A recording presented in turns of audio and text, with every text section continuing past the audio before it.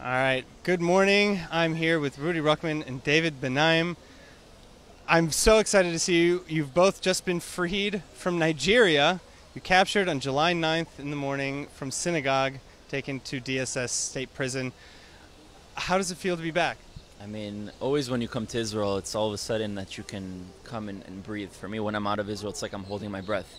And finally I come to Israel and I can breathe again. But additional, on top of the usual experience when you're coming home, we just went through 3 weeks in a cage, locked up, for no reason. We did nothing wrong. We just came there to show the stories of the Jewish life in Nigeria, the Igbos. And although we weren't able to do our full project, we're still not going to stop, and we're still going to show their stories and showcase so that they get recognition and people understand who they are. But obviously we're very tired and very happy to be back home.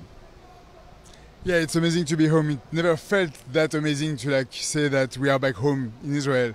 For somebody that just met Aliyah a few years ago, it has a lot more sense. But we feel great. We are very thankful about all the people that really worked tirelessly to help us being back home today after 19 days of captivity, 20 days I think we would say for the full period. But yeah, it's amazing to be back home. Why did you go to Nigeria first? Yeah, so our first season is on Africa, and so we have 6 different countries across Africa, each with different and unique different stories.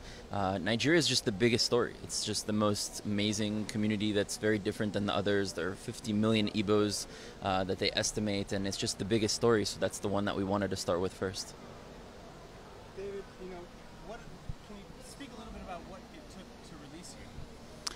It took a lot of effort from 3 different kind of chancelleries, embassies, French, American and Israelis, that were really in coordination. Each of them had their roles, and we can't discuss every single details. First of all, we have to learn all the details because we were kept secret from a lot of it during the time we were there, because we had no means of communication most of the time. The families were really involved in back channels to be able to help us get out. Finally, kind of quickly when you look at similar stories, but we were helped with a lot of forces. One of the forces that I would like to mention particularly that was able to provide food for us and a lot of emunah, a lot of faith all the time, is the Chabad of Nigeria. Israel Uzon was there from the 5th or the 6th day of captivity, helping us, bringing us food, helping us bring food as well to one of the women that was held captive with us. So yeah, it's pretty amazing to know that there is the regular diplomacy and there is the Chabad diplomacy. So that's pretty good.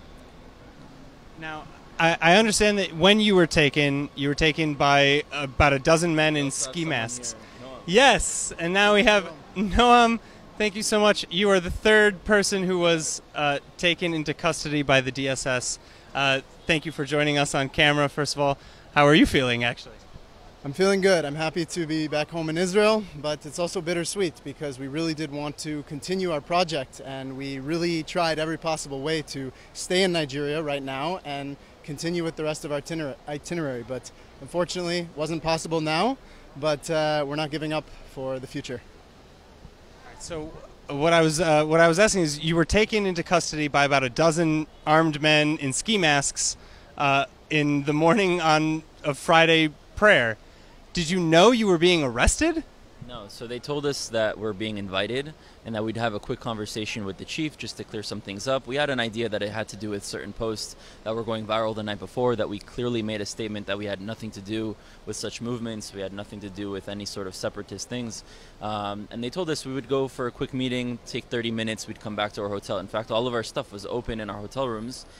We ended up staying there the entire night, and then the next morning they wake us up from sleeping on the floor.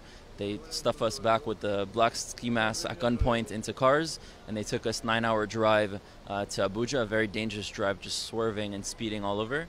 And then we find ourselves 20 days locked up in a cage over there, and at no point were we actually even arrested. They didn't tell us they were accused of something, they didn't tell us you're officially arrested of something, and their status of invited is what allows them to not allow us to have a lawyer, not allow us to have a phone call, not allow us to have any rights, because we're there at our own will. But several times we try to say, okay, so if we're here at our will, then let us go. And they said, no, if you go, then we'll stop you. And we tried a few times, and they, again, jumped on us and threw us back into the cage.